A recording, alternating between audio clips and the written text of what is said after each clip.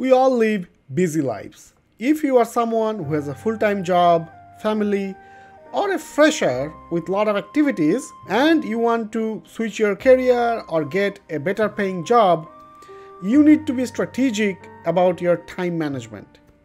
Unfortunately, we do not live in the matrix where someone can just insert a plug in your head and you can just learn anything you want. You need to know which technologies are the best to learn for you to get the maximum amount of salary and which technologies you should avoid. In this video, we are going to go over the best technologies you should learn and the technologies you should avoid. I'm going to take a data-driven approach to this. I'm going to use the latest Stack Overflow developer survey. So I got my Stack Overflow coffee mug for that, as well as LinkedIn jobs data. All right, let's get started. So this video is divided into 4 distinct categories. Number 1, which cloud should you learn? Number 2, what technology you should learn? Number 3, should you learn a programming language? If yes, what? And number 4, what are the salaries or some of the most common jobs? Regarding what cloud to learn, AWS remains the most used cloud platform. AWS also is the most loved and wanted cloud platform. So there are 2 ways to go about it. If your company is adopting a cloud, doesn't matter whether it's AWS, you should learn that cloud because it's easier to switch jobs internally and get experience. If you are a fresher or you need to apply outside of your current company to get a cloud job, then learn AWS. Another thing to note was last year Google Cloud was number 2, but this year Azure took over Google Cloud. And actually you could see this for yourself. You should always look up how many jobs are available in your country or in your area. So in India, if I search GCP, there are around 9,332 jobs. If I search Azure, there are around 28,000 jobs. And if I search AWS, there are around 37,000 jobs. Yes, AWS has the most competition, but also AWS has significantly more number of jobs. Remember that even if the competition is high, you need to know what particular area you should learn. Okay, there are a lot of people who know AWS. But do they know some of the other technology that we are going to cover based on the market data? So if you know those technologies along with AWS, your chance of getting hired becomes significantly higher. So what technologies should you learn? So I don't want to sound too braggy, but I created a similar video last year, you can go watch, and I predicted that Docker and Kubernetes will become even more popular. So as you could see, this year, Docker and Kubernetes are number 1 and number 2. I will make another prediction. In next year or in next 2 years, Kubernetes will overtake Docker. So what I would recommend is learn Kubernetes. You do not need to go super deep on Docker. You can start learning Kubernetes, and when you go through Kubernetes, any good Kubernetes material will teach you the part of Docker that you need to know. And as part of my job, I interact with hundreds of customers, and I could see I get a lot more Kubernetes specific questions than the Docker specific questions. Now one question I get is learning AWS and Kubernetes enough to get a job? So the answer is, if you are actually learning AWS and Kubernetes, there are some other stuff that you will learn along the way. For example, to run Kubernetes commands or to do anything, you need to know some Linux commands because you need to create a file, delete a file, or even learn how to do kubectl, how to run it, how to troubleshoot it. Also, you need to know Git and GitHub because Kubernetes at the end of the day is a tool to run your application, but you need to know how to clone your application from one of the code repositories such as GitHub, how to change it, how to do pull requests, reviews, rejects, all that stuff. Just a quick note, if you are someone who is looking to learn system design, Kubernetes, the full DevOps technology stack, Git, GitHub, serverless CloudFormation, all my best-selling and highest rated courses are on sale. check out the reviews, check out the free videos. All my courses come with 30-day money-back guarantee. Discounted link given in the description. Alright, back to the video. For DevOps jobs, you also should learn one of the infrastructure as code. The most popular infrastructure as code right now is Terraform. So if you're a fresher or you have to apply outside, you should definitely learn Terraform.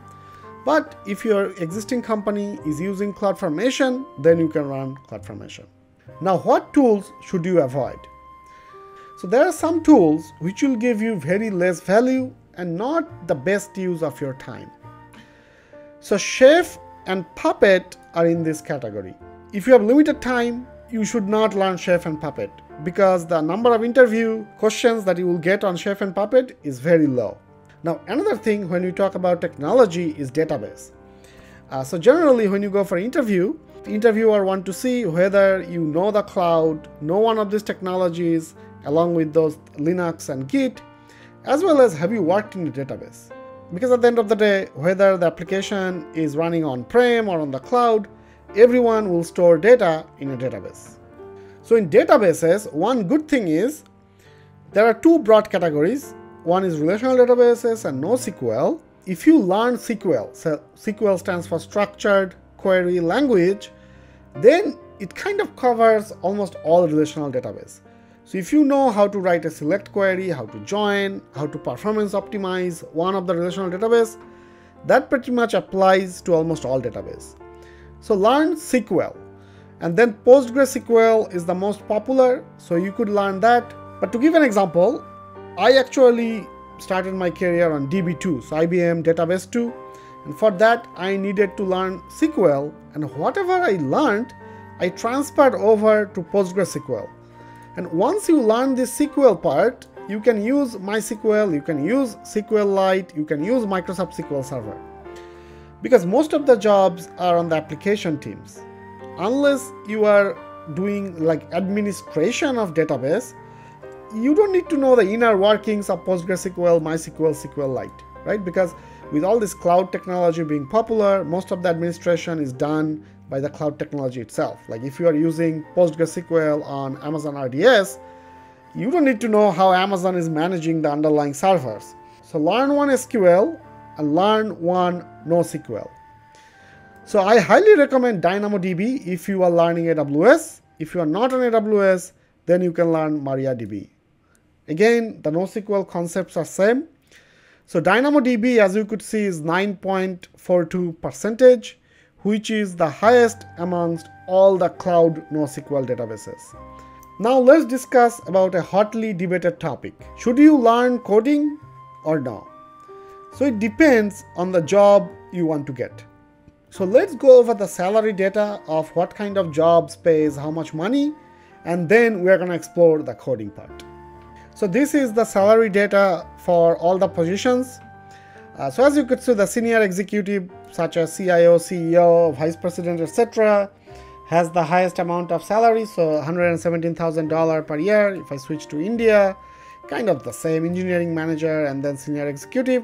But then again, remember the amount of jobs that these management positions have is much lower than the other jobs. So if you're someone who likes to manage people, go for it. So a lot of these things are overlapping.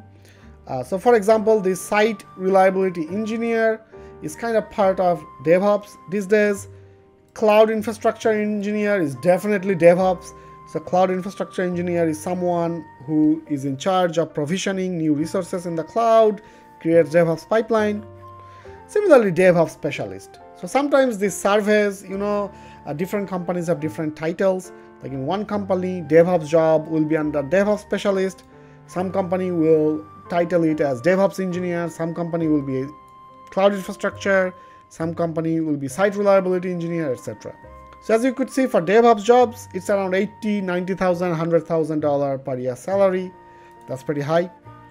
So one question you might ask is, where is the solutions architect jobs, right? So even if I go down, there is no solutions architect here, which I am. It's because this is a survey. There are less number of solutions architects than DevOps jobs. So what I would do is look at the salary data and then always go back and find how many jobs you have. So let's, for example, if I search DevOps in India, it has around 25,000 jobs. And then once you have the numbers, dive deep a little bit, like what technologies you must have for these jobs and what technologies are nice to have. So browse some of the popular jobs in your area, let's say for DevOps, and then you will get an idea what kind of technology you should prioritize. And remember that these are just average data. So don't think, oh, data scientists, they are making less money than DevOps folks. By on average, which is true, because then again, data scientist is a broad category, but some data scientists are making way more than what senior executives are making. Some senior executives are making way less than the product manager is making. It's all over the place, but this is the general trend. But how about dedicated developers who are just doing software development? So if we look, front-end developers get paid around 61,000, full stack 68, back-end around 69,000. Makes sense. Most of the business logic and the most amount of development jobs are actually in the back-end. Also, this is just a general trend. Always take salary information with a grain of salt, because I know developers who get paid way more than senior executives. So now that you kind of know the salary, you know which area you are interested in. Also know that if you're interested in a technology, let's say you are a security guy, you really like security, you are gonna be more interested in doing certification, diving deep in that area, and at the end you will have a pretty high salary. But anyway, let's say you want to be a full stack developer, you should learn Python, because as you could see this year, Python and Rust, they are tied, because Python is very versatile. Python can be used in DevOps engineering, data science engineering, full stack development, back-end development. So Python is even now becoming popular for the front end with the Flask framework. Stay away from COBOL, SAS, Delphi. I will end this video by saying don't do analysis paralysis. Sometimes you do so much analysis that you can't even decide which one is number one, which cloud should you learn. You worry too much. Hey, if I learn AWS, am I gonna miss out on something? Is the competition too much? Based on what we discussed, pick one cloud, couple of the top technologies, and get started. Don't just keep doing analysis paralysis.